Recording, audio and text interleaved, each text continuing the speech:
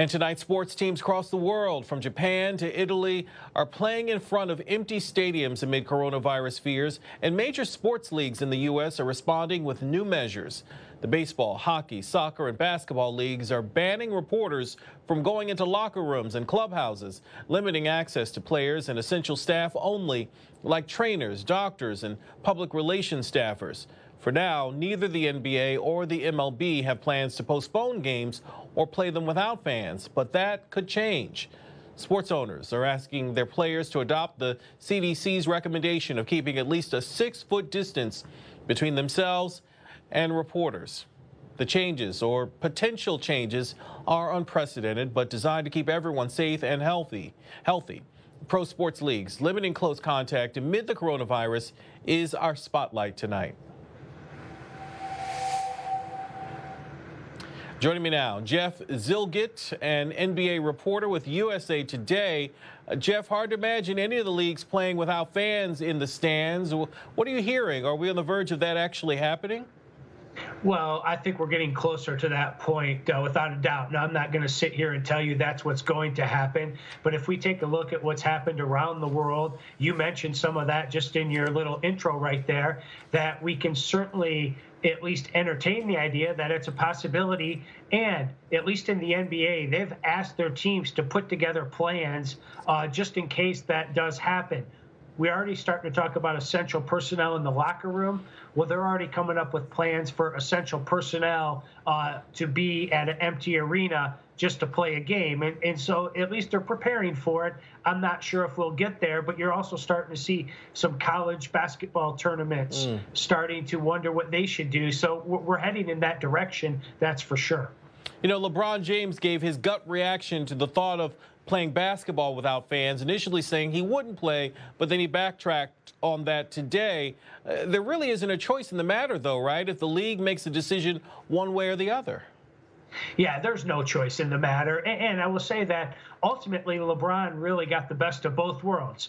When he made his original comment on Friday night, he got to tell people that the fans came first. That's why he plays the game. But then, and whether or not he knew about it, he says he didn't, that there was actual discussions. He walked it back, and he realizes that, one, the Lakers are playing for a championship this year, so he's not going to sit out a game that they could potentially lose. And then he also realizes that we are in the midst of a public health crisis, and that he's going to do what the league tells the team to do. Yeah, didn't think about the championship aspect of it, but that's a good point. You know, what about what's happening in sports overseas? Several countries seeing teams playing in front of empty stadiums because of the coronavirus. Is that a picture of what's to come? Are you worried about that?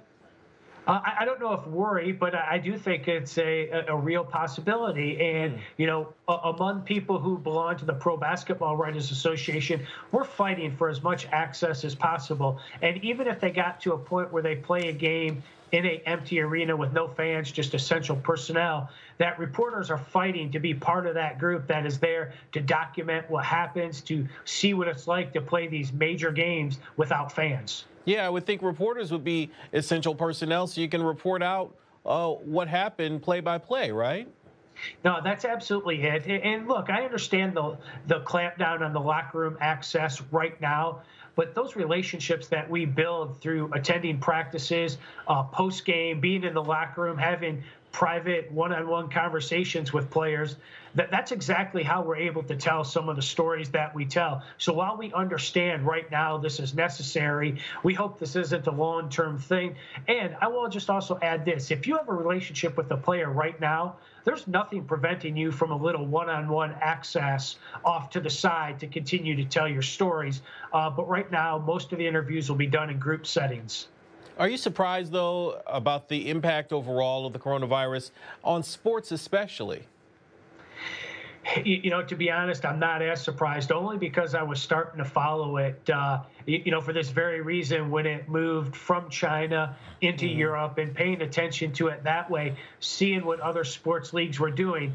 Now, the United States, such a massive country, and I wanted to see where some of the outbreaks were, but we're seeing them in major cities with, you know, significant populations, both in the state of California and New York, and I expect it, you know, as we're listening to health officials, to grow in some other cities as well.